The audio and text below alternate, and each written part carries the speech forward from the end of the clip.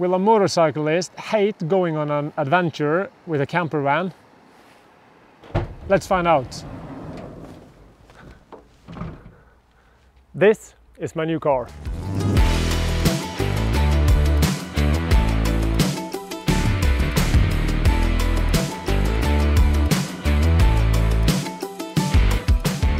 It's a Ford Transit Connect.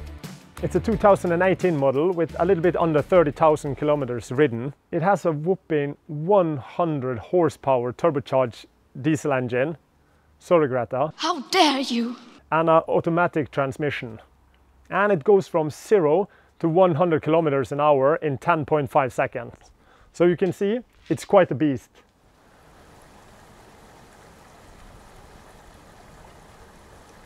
Normally, you will see me riding around with my motorcycle, camping and enjoying the many aspects of adventure or adventuring.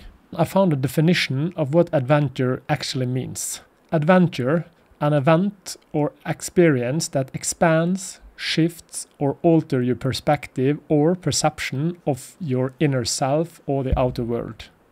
To put yourself in situations to challenge and interfere, then to let go of trying to control the outcome and to wonder at what surprise may show up.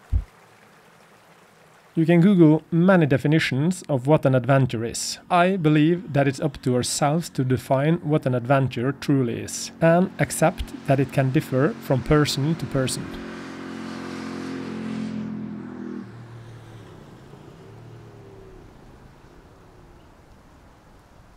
You can rest assured I will continue to do adventures on my motorcycle.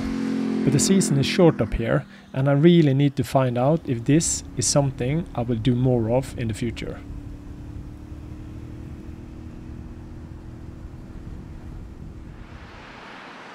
And I quickly become aware of some of the short backs of traveling in a camper van.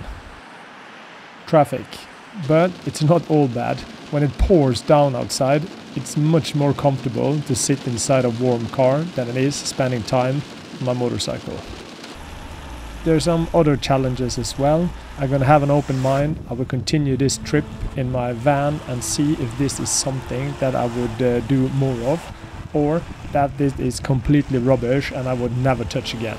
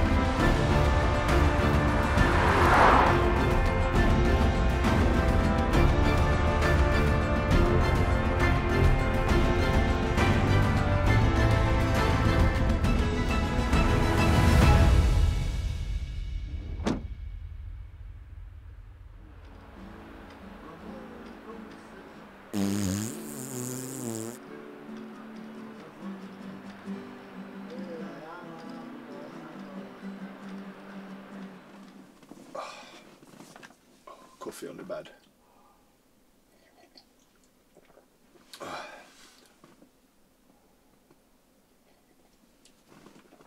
The last week now I've been spending my time in the car. I brought with me my tent and my hammock just in case, and but I've tried to sleep in the car as much as possible because I wanted to get a feel for how I want the bike, how I want the car to be.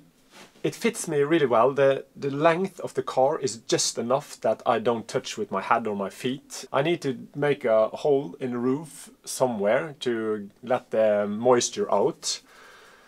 And I need to do something with the diesel heater that is installed on the car, and see if I can make an outlet through the wall. And yeah, I'm really happy with this. I really like the low key, and I don't need it to be too flashy or fancy. I just need a simple bed I can take up and down, so I can use it for a multi-purpose car as well. Yeah, I'm really happy with this so far, but I will need to do some upgrades. And I know exactly who I'm gonna contact, my own Reodor Felgen in Molde.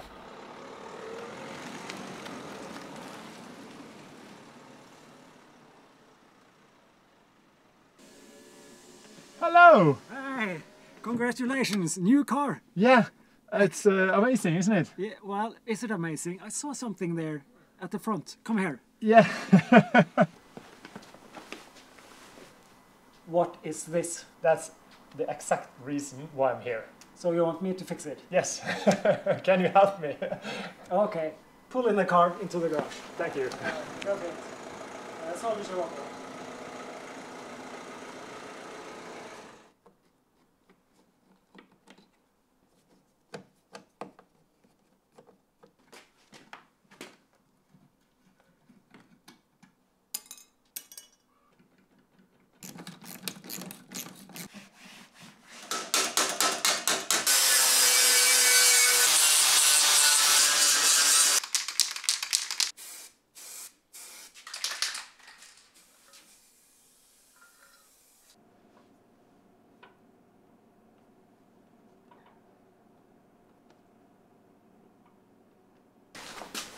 Okay, it's been 8 hours and this looks so much better.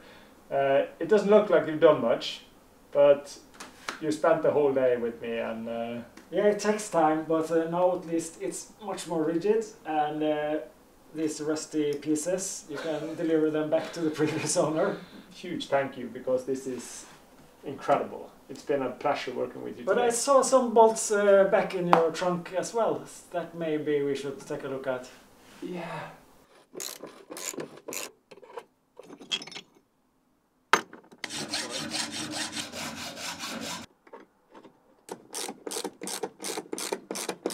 Looks good. It's okay to get rid of the rust. Yeah, it's much better, and all those small details just makes the car look so much more new, or mint in a way.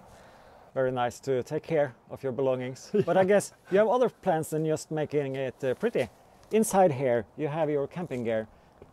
Yeah, as you can see, I've already been camping a little bit in the car already, just to try it out. But I really want to make a bed on the side so I can store equipment underneath. It's a little bit of trial and error, I think. I just need to feel it, try it out a couple of times, and then see what I want.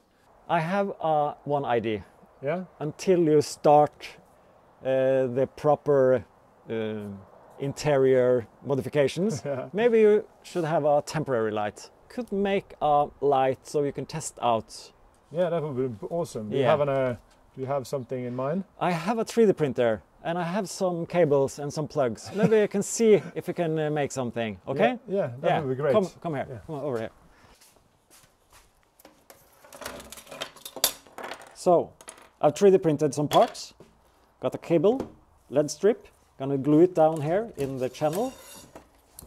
And then let's try to mount it in the garage, in your car.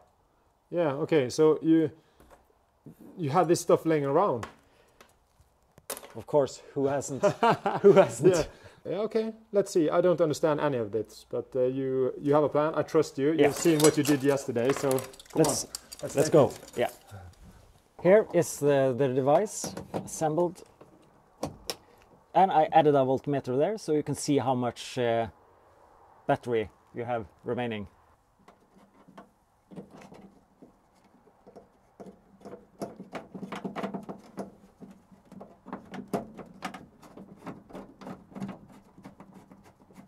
Ready for the first test. Let's see how it works. Ooh. Of course, I've added a dimmer. This is a very strong and doesn't consume very much power, these LED lights, of course. I continue my trip down south again, and I have to admit, I did not think I would end up enjoying this as much as I did. Doing some much needed work on my car with my friend Hestad sparked something in me. But there is one more thing I would like to do before I'm happy with the outside look of this car. I'm on my way now out to my friends at Informative, a local store right outside Bergen that does wrapping and vinyl wraps for cars, info signs, billboards and whatnot. And I'm gonna ask them if it's possible to make some wrapping for my car and make it look a little bit less like a postman car or a fire truck and more like a camper van.